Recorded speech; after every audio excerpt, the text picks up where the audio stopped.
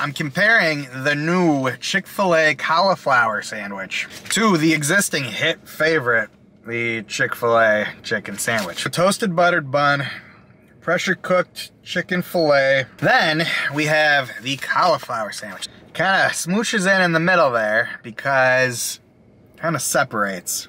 Let me take a bite of the chicken here. Let's grab the cauliflower one. It's a tender fillet of marinated cauliflower. Here's the inside. There's a lot of cauliflower going on there. There's the real thing. There's the imitator. Something is lost, right? The chicken seems to be retaining more of that Chick-fil-A spice, more of that flavor. It just tastes like breading. Overly breaded, mushy cauliflower. Tons of breading. It's like a bread on bread sandwich. But at $6.79, I think it's like a $2 premium over the regular sandwich. I don't know. This is a miss.